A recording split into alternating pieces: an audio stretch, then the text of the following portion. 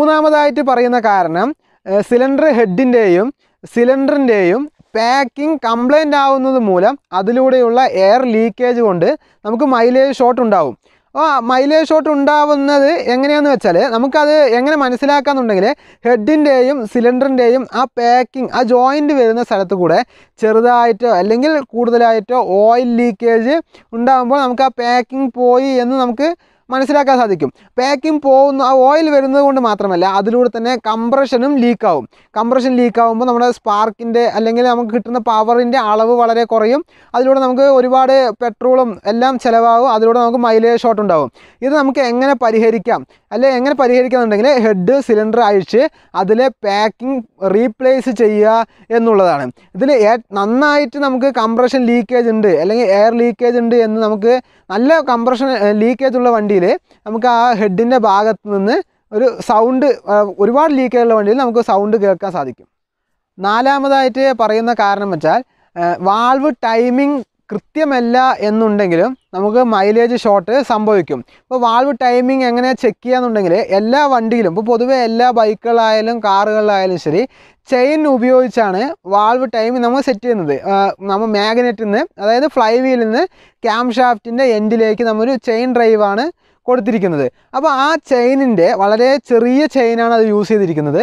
ആ ചെയിനിൻ്റെ ഒരു കണ്ണി പോലും നമുക്ക് തെറ്റിയിട്ടുണ്ടെങ്കിൽ ഒരു കണ്ണി പോലും അങ്ങോട്ടോ അല്ലെങ്കിൽ ഇങ്ങോട്ടോ നമ്മൾ വെച്ചിട്ടുണ്ടെങ്കിൽ പോലും നമുക്ക് ടൈമിങ്ങിൽ അത് വലിയ അളവിൽ നമ്മളെ ബാധിക്കും. അതായത് വളരെ സെക്കൻഡുകളിൽ താഴെ മാത്രമാണ് നമ്മൾ വാൾവ് ഓപ്പൺ ആവുന്നതും ക്ലോസ് ആവുന്നതും.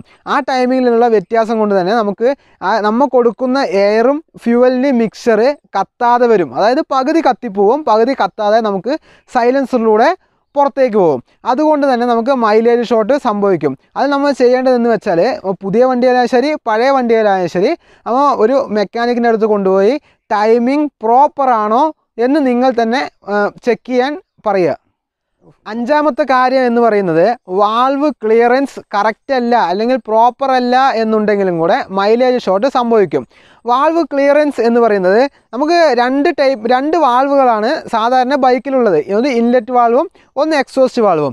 ഈ ഇൻലെറ്റ് വാൾവിൻ്റെ അളവും ഇൻലെറ്റ് വാൾവിൻ്റെ ഗ്യാപ്പും എക്സോസ്റ്റ് വാൾവിൻ്റെ ഗ്യാപ്പും അധികമായാൽ ഒരുപാട് കൂടുതലായാൽ നമുക്ക് ആ വാൾവ് അടയുന്നതിൻ്റെയും തുറക്കുന്നതിൻ്റെയും ഉള്ള സമയം നമുക്ക് കുറഞ്ഞു കിട്ടും. ആ സമയം കുറയുമ്പോൾ അതിനനുസരിച്ച് നമുക്ക് കംപ്രഷൻ ലോസ് ആവും, നമുക്ക് പവർ കുറയും, അതുപോലെ തന്നെ നമുക്ക് മൈലേജ് ഷോർട്ടും വരും.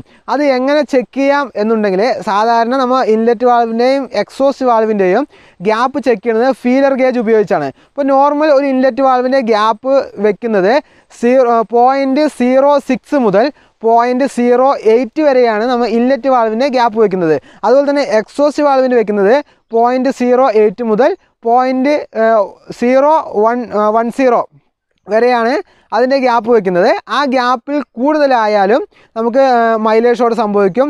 ഗ്യാപ്പ് വളരെ കുറഞ്ഞെന്നുണ്ടെങ്കിൽ നമ്മുടെ വണ്ടി പെട്ടെന്ന് വാൾവ് ബെൻഡായി ബ്രേക്ക് ഡൗൺ ആവാനുള്ള സാധ്യത കൂടുതലാണ്.